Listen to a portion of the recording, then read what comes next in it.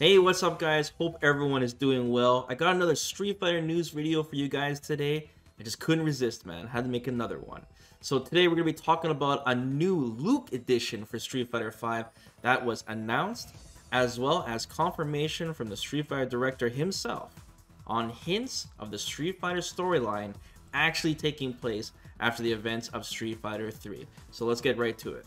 So first off, like I said guys, Capcom has indeed announced another hard copy version of Street Fighter V being released. They announced it on the official Street Fighter Twitter for Japan. So they announced this actually a couple of weeks ago, and I didn't talk about it before because I figured they'd announce it outside of Japan at some point here, but they haven't yet. Maybe they're waiting for Luke's official release and then they'll announce it alongside of that, but we still have no announcement on Luke either. He's supposed to come out this month, and at this point, since we're halfway through, I'm going to assume that he's either going to be delayed or he's going to be coming out at the end of the month. Anyways, this will be the final definitive version of Street Fighter V. Man, I feel like I've said that before. Have I said that before? Anyways, if you're confused, this is basically just going to be a champion edition of the game that includes the final roster of characters, the final season. So that includes your Dan, your Rose, your Akira, and Oro, and of course, Luke. And this is a great opportunity. Maybe you're excited for Street Fighter 6 and you haven't played Street Fighter 5 in a while and you want, your definitive copy now and get those characters. Or maybe you have a friend that wants to learn Street Fighter and he's excited as well. This is another chance to get it. It's not something that we're forced to get. It's just something for people that don't already own the game, basically. Now, before we move on to other news, I could already tell in the comment section, you guys are going to be criticizing that box art, man. You guys are going to be like, Vesper, I could do a better job in Photoshop in 10 minutes on that thing than Capcom did. Are they trying to have the worst fighting game cover ever? And guys, I have to kindly remind you, they have no chance, man. Have you guys already forgot about the Dragon Ball FighterZ box art? Still the worst fighting game cover of all time. Alright, in more news, let's talk about this Street Fighter timeline stuff. So if you guys are really into the Street Fighter lore, like I know a lot of you guys are, there's some juicy info here. So the official director for Street Fighter, Takayuki Nakayama, on his official Twitter, he was actually tweeted from a fan asking some questions regarding the story and the timelines on where certain things take place, specifically with a lot of the arcade endings for Street Fighter V. And he openly answered a lot of his questions, which was very surprising. Now, of course, this whole conversation was in Japanese, so hopefully there's no mistranslations here. This was first brought to my attention by my buddy Neoxon, and it was first translated by this guy named Rice on the Reset Era forums, and then further translated by my buddy Whitewind. And yeah, I'll try to just name off the important bits for you guys, and maybe I'll leave a link in the description below if you guys want to read it for yourselves. Now, one of the first big questions asked of the director was that some characters from the Street Fighter 3 universe are showing up in Street Fighter 5's story, such as the little girl that Chun-Li saves, for example. So that must mean that Street Fighter 5 does take place close to the Street Fighter 3 timeline, right? And of course, with the arcade, a lot of the arcade endings with the new characters, we're getting hints of that as well. And Nakayama, the director, does actually confirm that the story takes place almost at the same time as Street Fighter 3 in some instances, sometimes slightly before, and sometimes slightly after Street Fighter 3.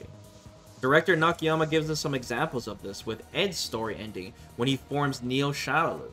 He says this is occurring at the same time as Street Fighter 3. That's crazy. The fan also asked about, Urien knowing about Gil, and Sean winning a tournament in Lore's arcade mode ending. And the director actually confirmed that that's canon. He says that happened parallel to Ed's ending. In fact, the director talked a lot about Neo Shadaloo and Ed. You guys remember Ed's ending where he sees his badass crew behind him? Well, we've seen Falk, right? And there's that big gorilla, and there's that dude with the knife and the long beard. Well, the director named the gorilla. The gorilla's name is Baba Miwalimu. Am I pronouncing that right? Which appears to be Swahili for father teacher. So that's pretty cool. So that's actually a character apparently. And each member of the Neo Shadaloo inherited a different characteristic from M. Bison. So M. Bison, I don't know, he's kind of planning this thing where he's like splitting up his powers in different people. Falk can inject psycho power into objects, whereas Ed can eject psycho power. And the guy with the knife, apparently he can teleport, he's crazy. And the gorilla is super smart. And apparently Ed's name itself is a mistake. Nakayama wrote a note for one of the designers saying ED, which stood for Ending Boy, talking about Street Fighter 4 when he saw him with Balrog. and the designer mistook that for Ed as the abbreviation, as the actual name. And Nakayama thought it was actually cool and stuck with it. And that's like the most Street Fighter story ever. Finally, the director was given a lot of hints on Bison, supposedly a reason for splitting up his abilities. And maybe he knew he was going to have a confrontation with Ryu, and he wants to come back in some way. And they're just basically, you know, saying, hey, Bison's never dead. I'm sure we all know that already. But his powers are split within Neo Shadaloo. And the fan also asked about, you know, if Ed confronted Bison yet. The director said he isn't sure. He's not going to drop too many hints.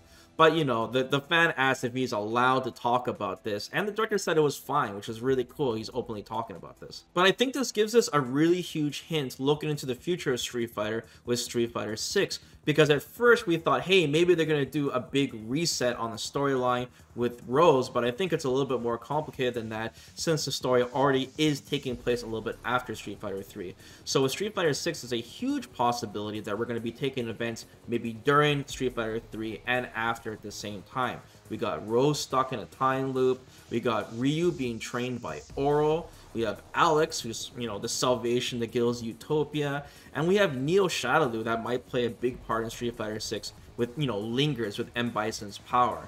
And then, of course, we have Luke. Where is he in the story? He's most likely the main character. And, of course, that's going to be leading into G, which was really hyped up in Street Fighter 5. I know you guys have been paying attention to the lore a lot more than I have, so I'd like to hear your guys' thoughts on that on the comments below and where you guys think this storyline is heading. But this is a lot more exciting than a reboot, I think, knowing that we're already a little bit past and they confirmed these things. So it's good to know that Capcom actually has a storyboard written out for these characters, but is Neo Shadaloo going to be interesting enough in Street Fighter 6 if they show up? And of course, we're going to have a lot more new characters than just Luke. So I'm interested to see where it goes. So I'll keep you guys posted when we get some more info. No Street Fighter 6 announcement yet, of course, and no Luke. And now looking that we're halfway through November, the next targeted time would probably be closer to the Game Awards. That'd be a huge event to announce something, but we'll see. I'll keep you guys posted when they finally talk about Luke.